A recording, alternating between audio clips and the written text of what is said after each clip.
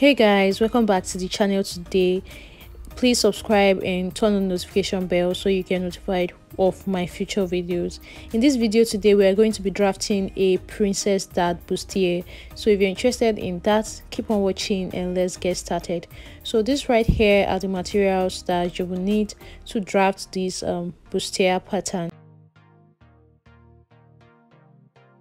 So guys, the first thing I'm going to do is to just draw a straight line at the top, which is what I use as my shoulder line. And after that, as you can see, I marked my shoulder point, which is half of my shoulder measurement, at 7. And then from that point, I went down by 1 inch to get my shoulder slope. So after getting my shoulder sloped, I went down to mark my bust point, which is what I'm ruling down right now.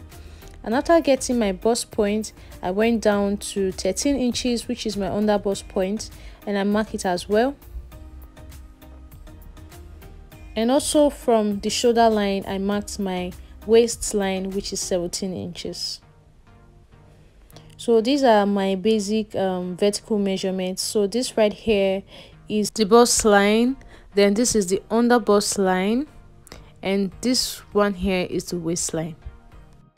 Next thing I'm going to do is to mark down my armhole depth, and for that I normally divide my bust measurement by 6 and I add 1.5 inches to that. So after getting that, I just made my point and I'm just going to use my ruler to join the point to the shoulder slope. After this, I'm just going to draw a line across, and this line right now I'm going to call it the chest line. So after getting your chest line, the next thing you're going to do is to divide your nipple to nipple measurement by 2, and you're going to mark whatever you get on the bust line as well as on the waistline. So after doing that, as you see me doing, you're just going to connect the lines with a straight line. After doing this, on the part that is going towards the middle, you are going to mark half an inch on both the under bust and the waistline, and you're going to connect the dots.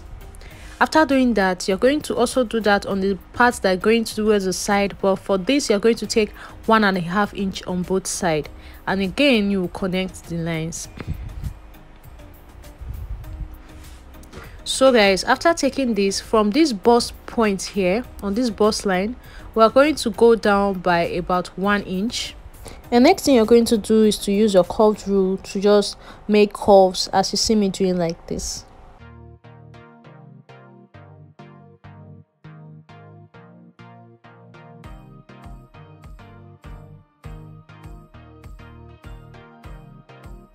So guys, after making the curves, the next thing we're going to work on now is on the armhole depth. And what I'm going to do is to measure out the depth I have here, and I'm just basically going to divide that into 2, and I'm going to mark it.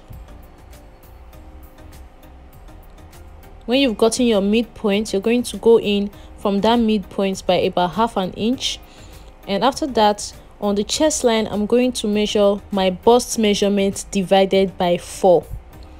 And when you mark your bust measurement divided by 4, when you've gotten the point, just mark it. And what you're going to do is to join this point, and then the shoulder points together using a curve rule.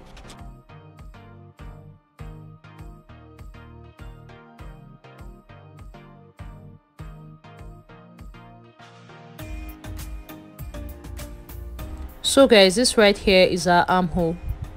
So after getting your armhole, the next thing we're going to do is to go up from the bust point here by half an inch. And what I'm going to do is to just extend my line a little bit. This is just to give room for the breast to sit perfectly.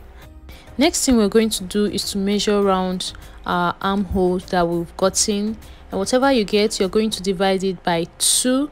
And what you're going to do again is to just divide your armhole, just mark the point where the division is, and after that we are just going to join that point to our bust point using a curved rule. So guys, this is what we have. So after getting this, now on this shoulder, we're going to go out by half an inch on both sides. After marking half an inch on both sides, Remember we raised our bust line by 1 inch earlier, so we're going to use this curved ruler now to make curves to meet that point from the armhole.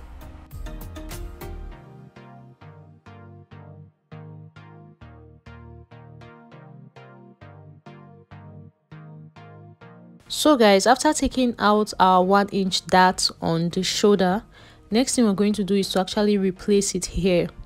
So I'm going to mark 1 inch from that point outside and make a point.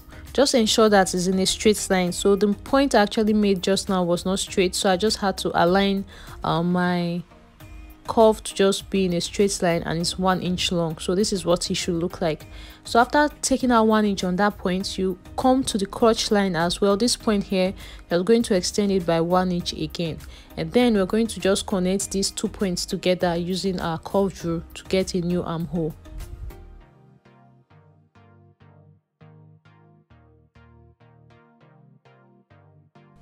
So now we are not going to follow this old armhole that we had before. We're using this new one now. So the next thing now is to just start placing all our body measurements. So on this chest line, we already marked out our bust point. Now I just added 2.5 inches to that to serve as stitching allowance. Now the waistline, I divided my waist measurement by 4 and I marked it. Then I measured out this dart intake, which is 2 inches, and I marked it as well, and then I added my 2 inches stitching allowance, and I'm just going to join the points at the chest line and the waistline together like this.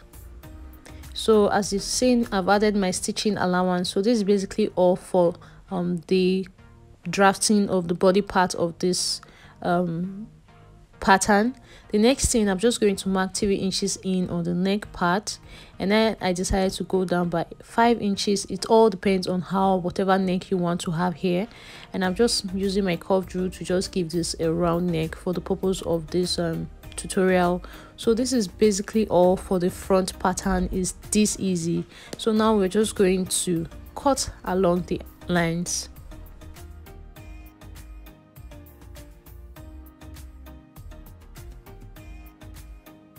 So guys, when you're cutting it out, you have to be very careful so that you don't go and mistakenly cut out the part of the pattern that you actually need.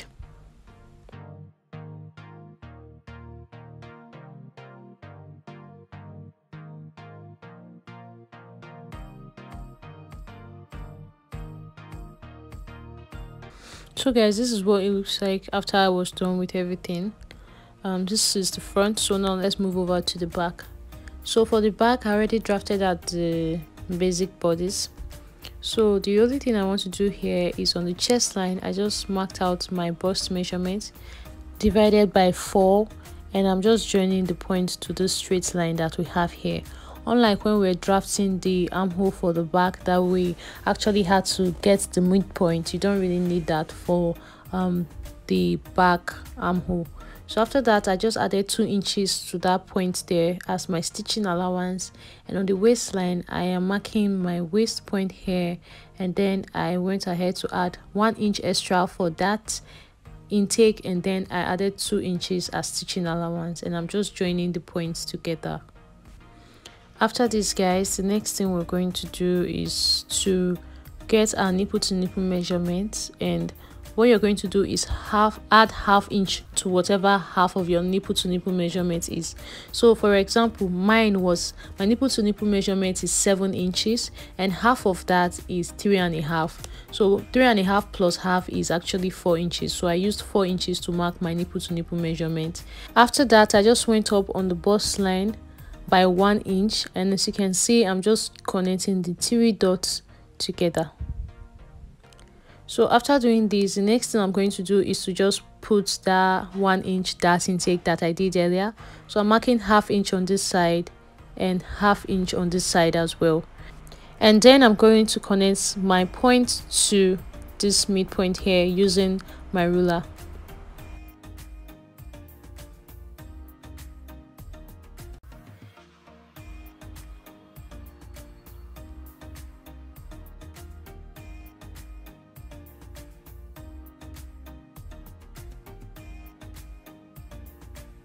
This is basically all for this back pattern, but since we already measured out the neck for the front pattern, so let's just do the same thing at the back.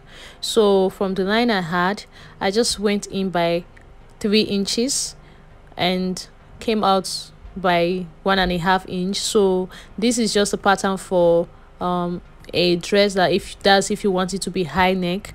So this is what it looks like, and right here, you know, this is my zipper allowance. So on this point here, which is the end of the waistline, I should have said this earlier, I went out by 1/2 inch just to reduce that bulginess that you normally have at the back of your zipper when you fix it. So I removed half an inch, and I'm just going to connect it to the other line in a curve like this. So that is going to go out, and basically I'm just going to cut along the lines now.